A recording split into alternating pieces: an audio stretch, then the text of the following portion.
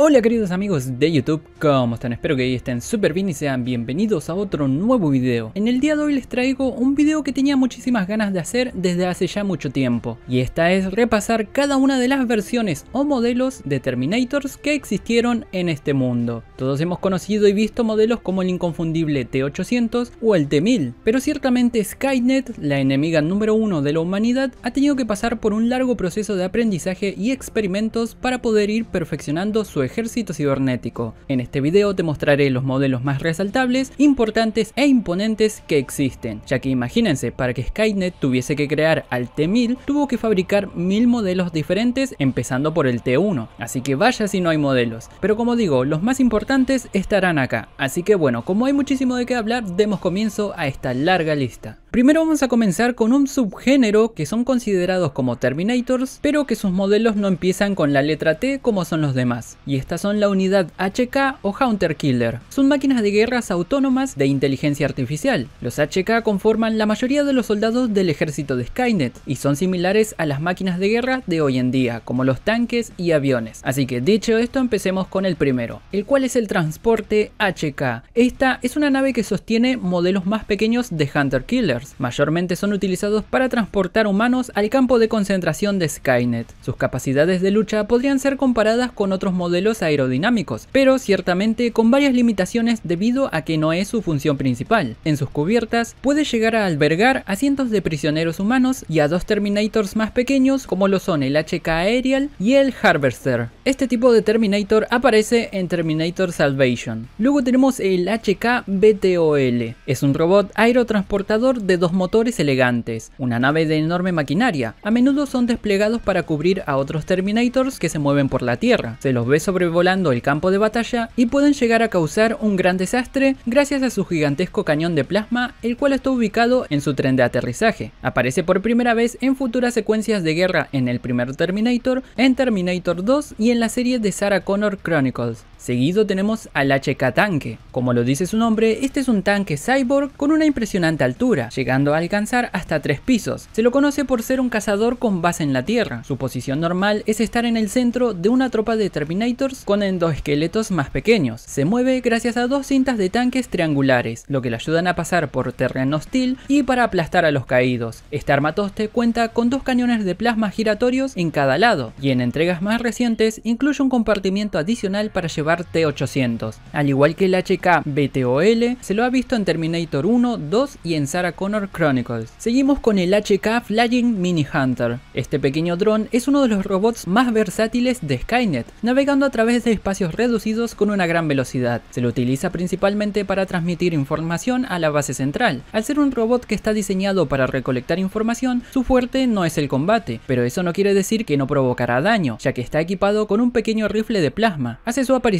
en la atracción hollywoodense titulada como TODOS 3D Battle Across Time Ride, la cual existe como parte del canon oficial de Terminator, debido a que tuvo la participación de los actores originales y hasta del mismo Shane Cameron, el cual es el director de la cinta. Seguimos con la división aérea, pero en esta ocasión citamos a la máquina líder del escuadrón aerotransportador de Skynet, el HK Aéreo. Ofrece una gran cantidad de apoyo a los exterminadores más pequeños y terrestres. Esta máquina totalmente automatizada es implacable y muy efectiva. Su gran tamaño la hace visualmente amenazante. Con una envergadura de 110 pies le permite estar equipada con un gran arsenal de armas, entre las que se incluyen láseres de plasma, misiles y cañones. Esta nave se deja ver en la primera película y una versión modificada, tal vez debido a las líneas de tiempo alteradas, en la tercera cinta. Skynet no solo ataca con una división terrestre y que es lenta, sino que también ha incorporado modelos veloces para sus líneas. Ahí es donde entra en acción el Moto Terminator. Sí, la idea parece bastante simple y hasta ridícula, pero verla en acción es otra cosa. Estas máquinas están diseñadas para perseguir a humanos que escapan en algún vehículo. Su objetivo es perseguirlos para rastrear su ubicación y mandar una tropa aérea de respaldo. Las motos están equipadas con dos cañones en sus laterales y sus capacidades sensoriales avanzadas le permiten hacer slalom alrededor de cualquier obstáculo. Este ejemplar se dejó ver en Terminator Salvation. Llegó la hora de entrar a la artillería pesada de Skynet. El Harvester o segador es un cazador asesino bípedo que funciona principalmente como un robot humano de adquisición. lo que significa que captura a humanos para recoger células madres y de esa forma enviar los datos a Skynet. Es esta tecnología la que llevó al desarrollo de carne humana real en sus laboratorios para poder usarlas en futuros Terminators humanoides. Su gran volumen le permite aprisionar fácilmente a un grupo de humanos y tiene la capacidad de desplegar una división de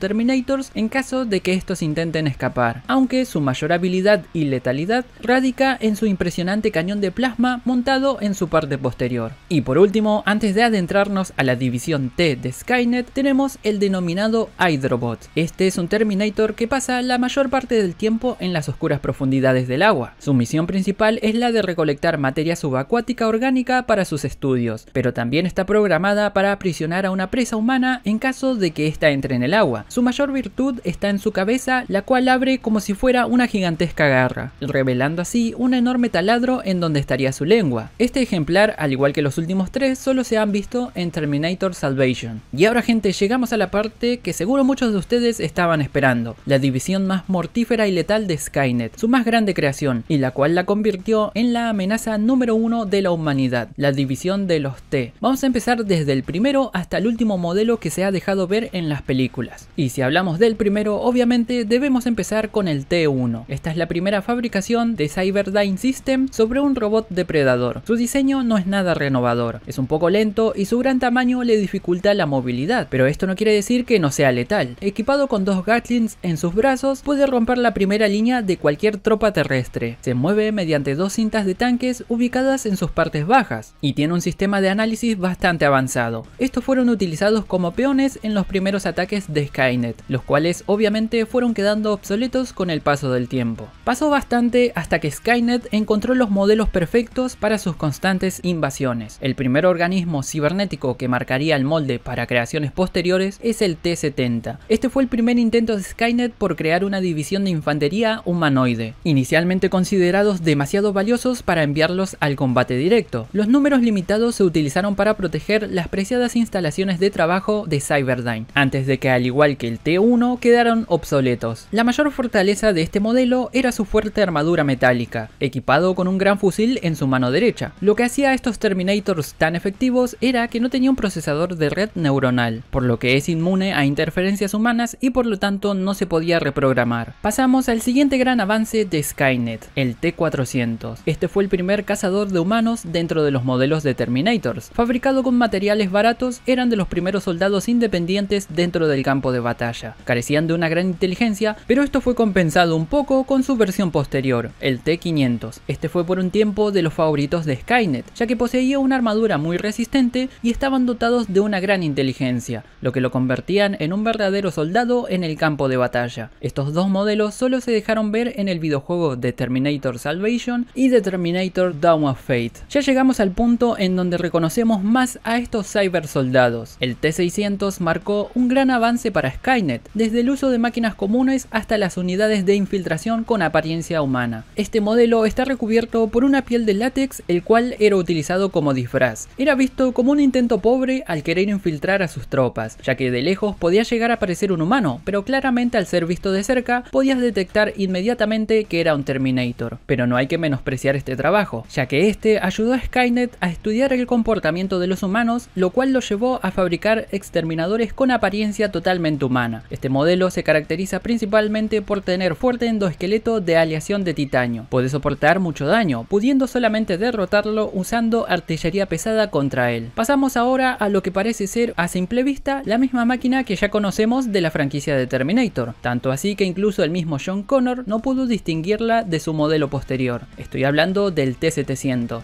Este marcó una brecha entre el modelo 600 con revestimiento de goma al perfeccionado modelo 800 recubierto con piel humana. Sin embargo, el modelo 700 solo poseía este avanzado exoesqueleto característico y no se construyó con fines de infiltración, por lo que carecía de una capa externa de imitación de piel humana. Eran utilizados como el arma definitiva de Skynet, inteligentes, resistentes y mortales. Y llegamos al modelo por excelencia, el favorito de los fanáticos de la saga, la máquina interpretada por el famosísimo Arnold Schwarzenegger, el T-800. Este fue el primer organismo cibernético en infiltrarse a la perfección en áreas pobladas. Esto gracias a su tejido, su procesador de red neuronal le permite interactuar con humanos y tiene una capacidad de aprendizaje avanzado. Sobran las palabras para describir a esta máquina, ya que lo hemos visto en todas las películas de la saga, aunque hay que decir que este mismo modelo fue adquiriendo varias mejoras, como el que vimos en la tercera película. Este es el T850, y si bien a simple vista son similares, esta versión fue actualizada de varias maneras. Para empezar, su endoesqueleto es más resistente a armas de plasma, tiene avanzados conocimientos sobre la psicología humana y está alimentado por 2 células de energía de hidrógeno, lo que le proporciona un endoesqueleto más fuerte y duradero que las células iridium de propulsión nuclear que tenía el T800. El T800 y el 850 es la gran obra de Skynet, pero claramente no su mejor. Su constante búsqueda por erradicar la vida humana lo lleva a mejorar sus creaciones cada vez más, y ahí es donde nace el T888, más fuerte, más rápido y resistente que su antecesor. El T888 posee un endoesqueleto similar, pero con muchas mejoras. Para empezar, esta máquina posee un recubrimiento más resistente. En caso de quedar fuera de línea, puede reiniciar sus sistemas en 2 minutos. Posee un CPU más avanzado que le permite participar de dinámicas interpersonales, como tener pareja o hacer amigos. Este posee una tasa de regeneración de carne fenomenal, lo que le brinda la oportunidad de recibir gran daño y aún así mantener su disfraz durante décadas. Ahora tenemos una laguna en la trama de Terminator, ya que llegamos al modelo de máquina conocido como TOK-715, quienes algunos afirman que es el T900. Su historia es bastante misteriosa, pero comparte similitud con muchas de las unidades de infiltración de Skynet. Sus habilidades son extraordinarias. Posee un endoesqueleto similar al del T888, aunque aumenta sus componentes humanos. Tiene la capacidad de comer, beber y hasta llorar, lo que lo hace una unidad de infiltración perfecta. Muchos alegan que este modelo hace un pequeño cameo en la tercera película, pero argumentalmente esto es imposible, ya que es un diseño que le llevaría años de investigación a Skynet para poder ser fabricado. Esta máquina hace su aparición en la serie de las crónicas de Sarah Connor, la cual es enviada a proteger a John Connor. Su apariencia está basada en una futura luchadora de la resistencia, llamada Allison Young, y la máquina adopta el nombre de Cameron. Llegó la hora de entrar a la elite de Skynet, lo mejor de lo mejor, y ahí es donde entra en acción el T-1000. Este es un gran avance para Skynet, con su creación en el año 2029. El T-1000 abarca una gran variedad de posibilidades tecnológicas avanzadas, ya que su estructura está compuesta por una polialeación mimética líquida, lo que le permite cambiar su forma. Puede asumir cualquier cosa de igual masa, lo que lo lleva a duplicar la apariencia de los humanos con los que entra en contacto, puede imitar voces humanas y formar objetos letales con sus extremidades. Por su gran complejidad nunca fueron producidos en masa, y su única debilidad son las temperaturas extremas, por lo que las armas convencionales solo pueden ralentizarlo por cortos periodos de tiempo. Su más grande participación la tuvo en la segunda película, interpretado por el icónico Robert Patrick. Llegamos al gran debate que han tenido los fans de la saga por años, ya que en la tercera entrega se nos presentó a la que sería la versión mejorada del T-1000, la TX. Esta es una máquina creada principalmente para la infiltración y eliminación de objetivos específicos. Carece de una red neuronal tan avanzada como la que vimos en la T900, pero eso lo compensa con su efectividad en las misiones asignadas. Posee una aleación polimétrica sobre su endoesqueleto, de lo cual carecía el T-1000. El endoesqueleto es una versión actualizada del T900, por lo que es un poco más pequeño en masa. La aleación polimétrica que mencioné anteriormente aumenta considerablemente su resistencia y le permite cambiar de forma, aunque carece de la habilidad de transformarse en objetos como su versión anterior. Entre otras de sus muchas habilidades está la capacidad de controlar distintas maquinarias por una especie de hackeo personalizado. Llevó un arsenal como un cañón de plasma y un lanzallamas, y la capacidad de aumentar sus atributos a voluntad,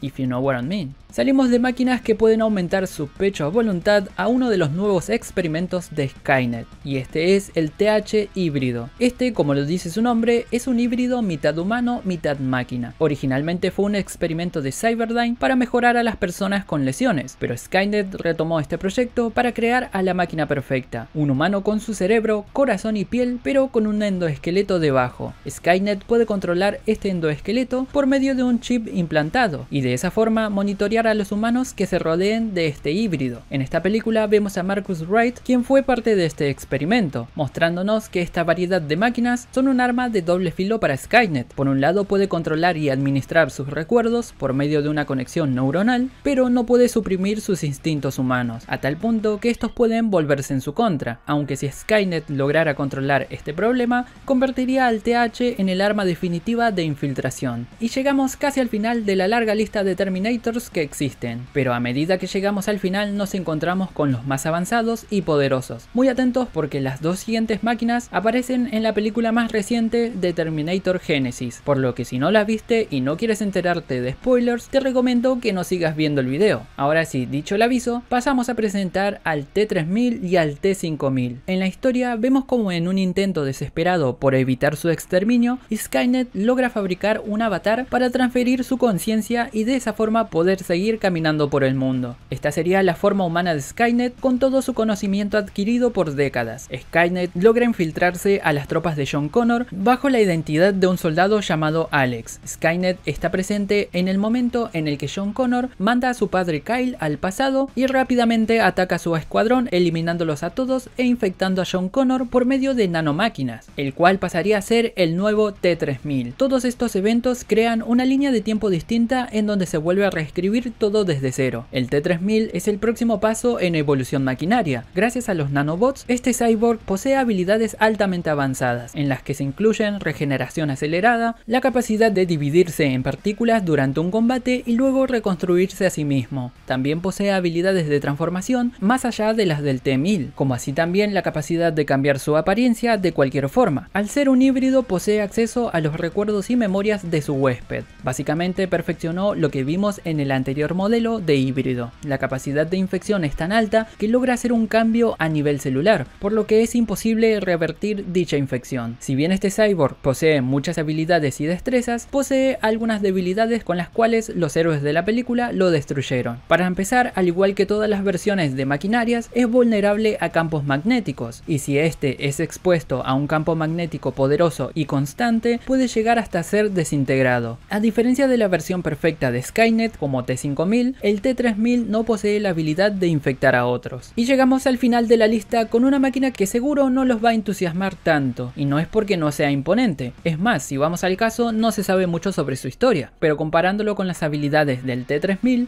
este podría llegar a sonar no tan espectacular. Estoy hablando del T-1000. Hay que destacar que este modelo se creó específicamente para la atracción de la cual les hablaba al principio del video. Se inauguró en el año 1996, así que las películas que vinieron después, por más que mostraban a modelos anteriores, muchos de ellos se ven mejores que este T-1000. Para comenzar, este es un arácnido mortal que está sintetizado con la misma tecnología que el T-1000. Este fue creado exclusivamente para proteger el procesador central de Skynet. La mayor ventaja de esta enorme araña es que sus patas están diseñadas con aleación polimétrica, por lo que puede transformarlas fácilmente en objetos afilados y punzantes, para así poder atacar a sus enemigos. Y con esto, amigos, hemos cubierto todos los modelos más importantes dentro de esta extensa saga. Recuerden que no son todos, porque podemos sacar modelos de las películas, de las series, de las novelas, de los juegos, de las figuras de acción, o sea que hay un mundo entero lleno de modelos distintos. Pero como dije al principio, estos son los más espectaculares y más importantes de toda la historia. Díganme acá abajo en los comentarios cuál de todos estos fue su favorito, y si le das like a este video, lo compartes y te suscribes, en cuestión de días estarás recibiendo gratis un T800 para que te cocine y te haga tu tarea. Así que chicos, agradezco un montón que le puedan dar un manito arriba a este video, que lo puedan compartir con sus amigos, que me sigan en mis redes sociales, los links van a estar acá abajo en la descripción. Déjenme también si quieren que siga haciendo videos sobre Terminators, que hay muchísimas cosas interesantes para ver. Por último, si no estás suscrito, activa la campanita para enterarte de cuando subo el próximo video y suscríbete. Nos estamos viendo en la próxima. Muchísimas gracias por ver hasta acá, un saludo para ustedes, chao.